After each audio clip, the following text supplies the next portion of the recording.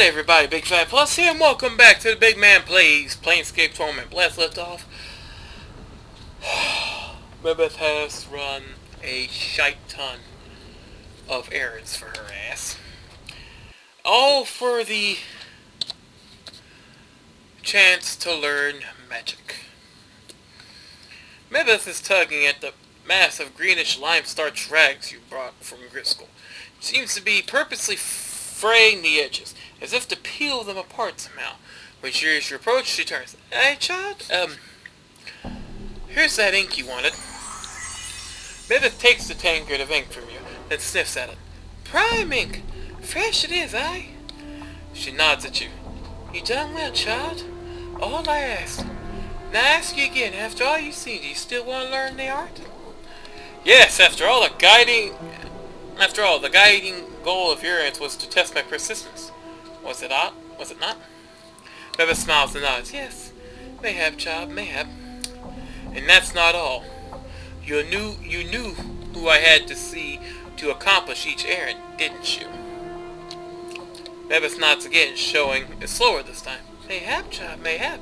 If and so, what did your senses tell you about them? Mournful trees show me that my beliefs affect the world around me. Gristle taught me that ritual is a wasted effort if the purpose of the ritual is ignored. Miriam taught me that no matter how much I think I know, there's still much I can learn from another's eyes. Mebeth sighed for a moment, then she walks slowly over to you and touches you on the cheek. Oh, child, she sighs. You will be a master sorcerer one day, you will. You have the knowing of it, yet you've come to old Mebeth for help, you have. What could a midwife teach such a one? Much, Mebeth. I want to learn all you have to teach. Except those special moves.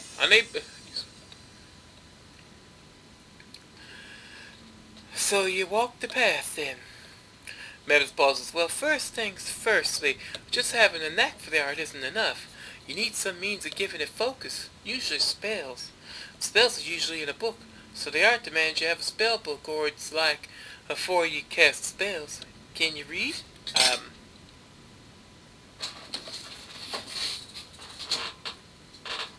The fuck? My freaking desk is making noises and shit, and of course it's falling apart, so might as well change position. And probably a damn screw popped out too. I wouldn't be freaking surprised. Damn thing's a piece of shit. Anyway, yes, I can read. Then let's test it. Can you read this? Mebeth draws forth a small tattered card. It looks like a recipe. Examine the recipe. The writing on the recipe swims before your eyes. Each symbol twisting out of focus whenever you try to read it. Almost instinctively, you relax your eyes, allowing them to take in the page all at once, and the symbols suddenly bleed together. The recipe lists measurements, ingredients. Appears to be sort of minor divination. This is a minor divination, isn't it? Looks like there's a spell that allows the user to see the nature of an item, to see whether it's enchanted or not. Mebeth's eyes wide. Who are you to stole Mebeth so? Are you some kind of fiend?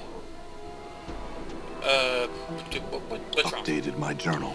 Well, not expecting it, was I? She nods at the recipe, then plucks it out of your hand. But you see, it's written in the language of the art. If you're not a mageling yet, it should be all swirl jumble and mishmash. She snaps a finger. Yeah, there's Crystal, you plucked the sense of it right up. Mayhap you tell Mebeth why that is. I don't really... Let's see, which one?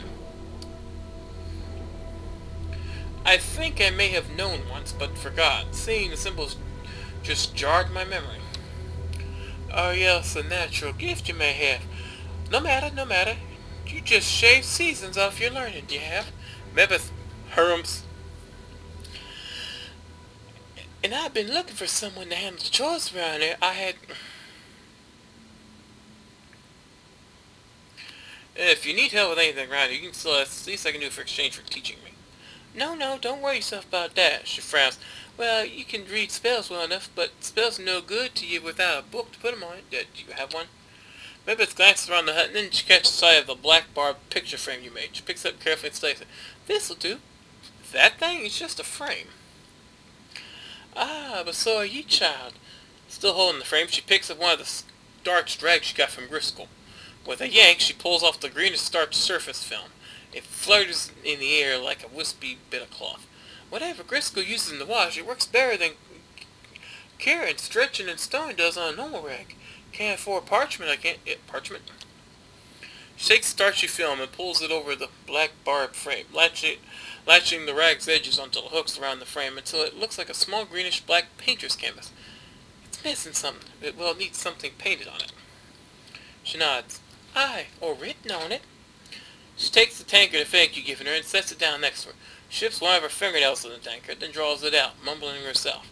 She begins to scratch symbols onto the frame, one by one, still mumbling to herself. Wait. All's done. Beba stands drying her ink-stained fingernail on the rope. She tilts her head, regarding the strange frame. Page in front of her. A page for your spell book, it is. She indicates you should pick it up. I'll take it. Inside your spell book are your recipes, your spells, if you will. As long as they sit in the book, no, they're just words. She taps her head. The art demands you pluck the magic out of the book and put them in your attic, your head, before you can tap the power. Go on. You put them in your attic by studying them, memorizing them. You usually need the rest before you can do this, though. Any questions? No. Oh, no questions, eh? Well, now you should have questions. You know all about how to memorize spells, do you? You're a sharp one. You sure don't need any more Mevis words all gobbling up your precious time. You're a master sorcerer already.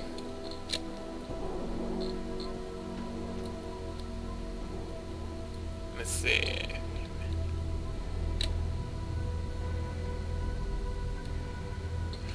Forgive me, Mevis. I meant no questions on what you said. Please explain on how to memorize spells. Alright then. Here's a doc of how you memorize the spells. Pick spells you want stick in your head from your spell book before you go to sleep.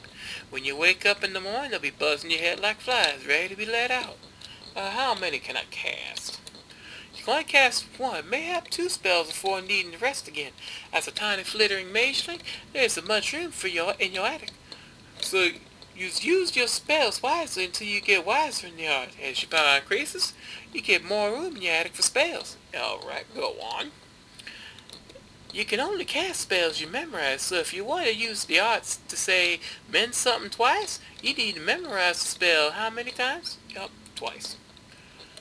Mevis nods. Aye, twice, right enough. How can I get more spells? My journal.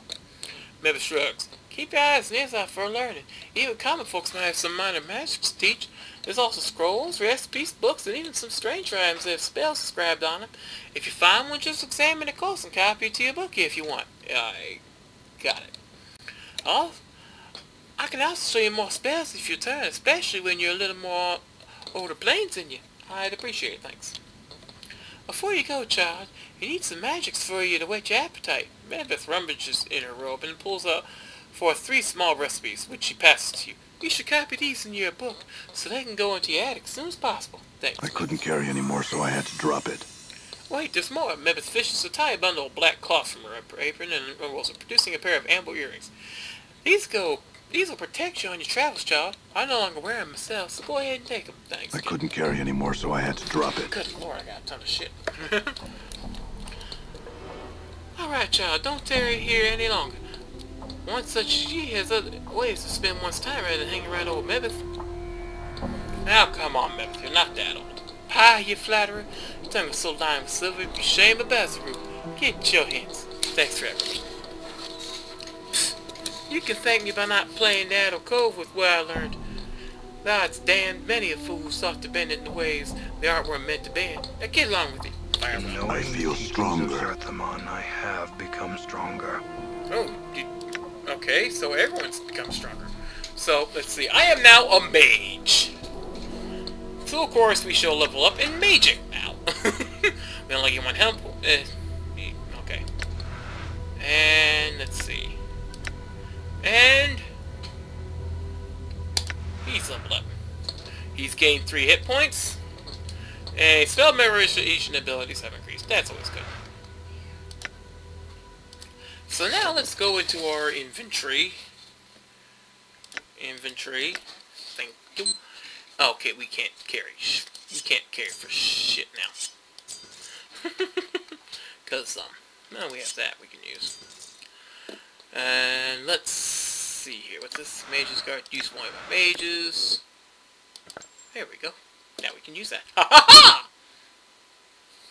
And let's see here. And we'll go ahead and put that back in there. No, not that, you idiot. That. And, well, since we're... Here, just... Would you take these for a second? Okay, now I need you to hand these back to me. Because I can learn these now. Let's see. Scroll of Strength. Copy. Scroll of Chromatic Orb. Chromatic Orb. Hell of a spell in any D&D game. Scroll of Ice Knife.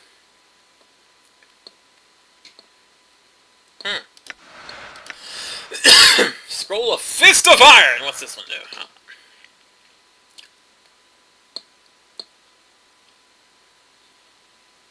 Punches. That'd be a spell I wouldn't know right off as a mage. I mean, come on. I can't use the left arm. That's messed up. I would love to... Okay, let's see here. Oh, that gotta go... No. I don't know why I'm keeping Stray Hands Diary. Okay, now let's pick up all that extra crap that she dropped that we couldn't. Dirty Rat Charm, recipe, and recipe.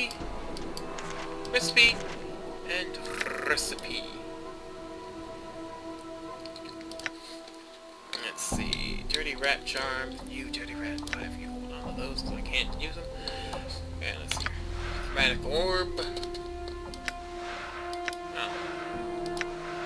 We have it. Identify! That will be needy. Blood Bridge. Ooh, what's this one? Tarot cards, recipe for the ingredients, and as caster to share a portion of his life with others. Weakness. Ooh, that could be useful, especially if he becomes a fighter. And do you have no Chromatic Orb? Aha! Now Mr. Decon can do it. Ha ha ha. Let's see here. Now, let's go ahead and mess with our spell book for a minute. And we can only cast 2 spells, so let's see here. Since we'll be relying on Dakan and Morte, let's go ahead and do that one, and Chromatic Orb. You ain't gonna beat that. Oh, and he can do 2 more spells. Armor, and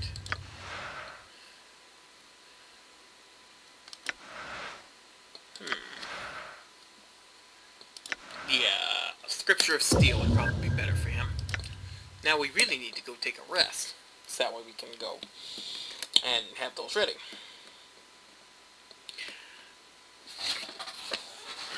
Now the game also recommends we go get a Tattoo of Will.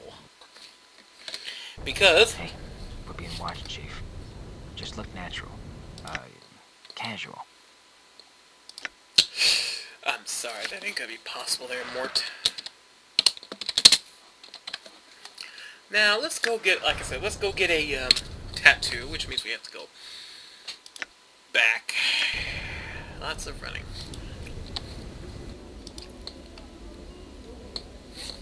Alright, now we're here. We have to buy a Tattoo of the Soul. 1,200. But in this respect, it's far worth it considering what we'll gain. Now let's see if I see what do I have? Tattoos of Action, which is just on dexterity, and Razor because protection from Razor Angel, protection from evil. So we'll just switch that one. We'll put that back down, which gives us 18 to Wisdom. Now, let me save really quick in case I fudge. Of course, it won't matter if I fudge. And now this is where we'll have an interlude. How do I do an interlude with... I forgot how to... Okay, never mind. I had a dumbass moment because I was trying to figure out how to talk to Dakan. And Mr.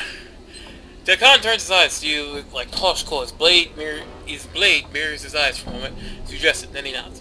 What is your will? There are things I would know, Dakan. I will hear you. Let's see. Talk to him about the art. Let's see, where the hell is that?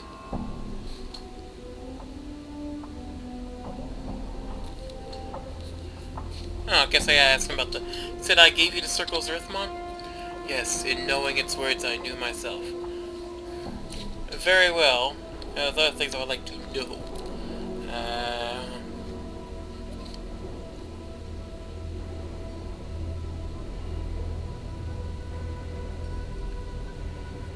Okay, which one do I... Okay, I talked to you about your teachings. Ah! Can you teach me anything about the art, Dakan? Know that the way of the people is not the same as the art you have come to know. It is not the energy that gives strength, it is knowing the self that gives strength. The teachings of Zerthimon speak of such things. Would you teach me the way of Zerthimon, Dakan? Do you know what you have asked? The texture of Dakan's blade flows until it becomes as stone. To walk the path of Zerthimon, you must know of the people. The knowing of such things by one not of the people is a difficult matter. There are those not of the people who have heard the way of Zerthimon, but do not know the way. Okay, Dakan, I want to know of the people and know Zerthimon's teachings. I believe there is wisdom to be learned in such things. Updated my journal. Know that I have heard your words, and I shall test them. To learn, you must know the people. To know the people, you must know the Unbroken Circle of Zerthimon. Dakan holds up the stone disc in his possession, and his spider-like fingers hook into its sides. There is a click, and the plates of the circle slide into a new configuration. He reverses the motion, sealing the stone. No, the first circle of Zerthimon is open to you. Study it, and I will hear your words. I will read the first circle, then. In the meantime, okay. Very well, I'll examine it and then speak with you. Okay, okay, now I can use it. Small round sounds is circles, unbroken circles. Zerthimon is made of series of unlocked circles, flow off from one another. Its complexity of the plates and the intricacy of their links prove the text was constructed by a master artisan. Unlock the first plate as Dakan showed you. You mirror the motions Dakan made upon the circle. The plates give way at your touch, the rings sliding to a new configuration. Upon the rings are a series of symbols. The script is like no writing you've ever seen. It is a series of interlocking geometries, with circles predominating. Just looking at it, you know the symbols, and know you can read them. Read the first circle. Know that we are the first people. Okay, continue reading. Once all was chaos. The first people were thought drawn from chaos. When the first people came to know themselves, they were chaos no longer and became flesh. Yeah, continue reading. With their thoughts and knowing of matter, the people shaped the first world and dwelled there with their knowing to sustain. Continue reading. Yet the flesh was new to the people, and with it the people came not to know themselves. The flesh gave rise to new thoughts, greed, and hates, pain, and joys, jealousies, and doubts. All these fed on each other, and the minds of the people were divided. In their division, the people were punished. Continue reading. The emotions of the flesh were strong. The greed and hates, the pains and joys, the jealousies and doubts, all of these served as a guiding stone to enemies. In becoming flesh, the first people became enslaved to those who knew flesh only as tools for their will. No, these beasts were the Illithids. Keep reading. The Illithids were a race that had come not to know themselves. They had learned how to make other races not know themselves. Keep reading. How much is there to read? There were the tentacle ones. They lived in flesh and saw flesh as tools for their will. Their blood was as water, and they shaped minds with their thoughts. When the Illithids came upon the people were people no more. The people became slaves. The Illithids took the people from the first world and brought them to the false worlds. As the people labored upon the false worlds, the Illithids taught them the way of the flesh. Through them, the people came to know loss. They came to know suffering. They came to know death, both of the body and mind. They came to know what it is to be hurt of another and have their flesh consumed. They came to know the horror of being made to feel joy and such things. Finish reading the circle, finally. The Unbroken Circle is the knowing of how the people lost themselves, how they came to know themselves again. Slide the plates closed and seal it. And let's see here.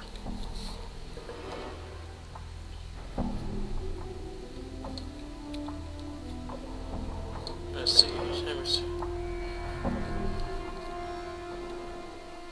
Okay, let's see. Now we talk to him again. Done. Or not. No.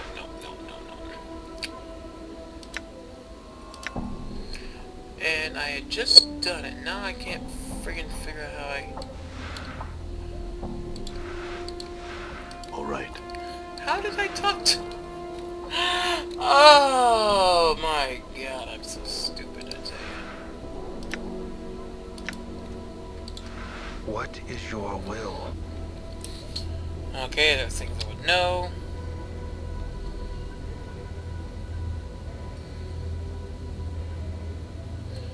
Three.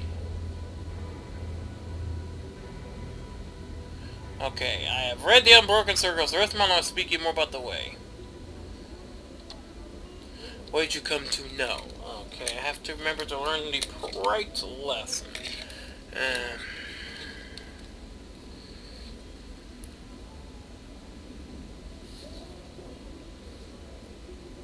Okay, the only one I know, I think, would probably be the first one. Strength lies in knowing oneself. I learned that once someone does not know themselves, they are lost, they become tool for others. Updated my journal. Aha! I got it right!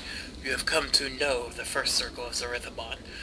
You not only see the worlds of Zerthimon, you have come to know them. The Khan holds up the circle and hooks his fingers around the edges. There is a click, and the plates slide to a new configuration. Reverses the motion, sealing the stone. No, the second circle is very small. It's open. You study it, and I will hear your words. Okay, yes, well, we'll do that another time, because, we got more. It's like third circle.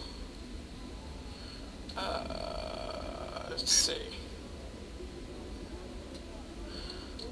You have to actually have 19 wisdom to understand the seventh circle. So we'll be doing a lot of circle searching here. Whew, boy, I tell you what. So, let me go ahead and save this real quick here after that.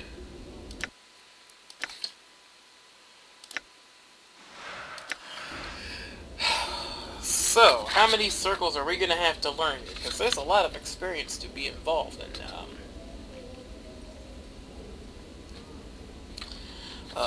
doing this, which, you know, we won't be finishing it right away, because, yeah. So, let me just mark this here. Let's see here.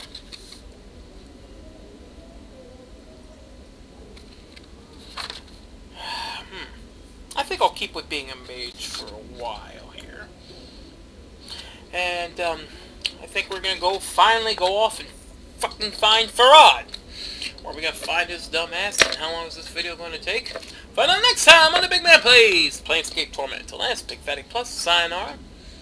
And, once again, we had to know things about people. Because if you know things, then you know how to do things. And all I know is I'm a dumbass.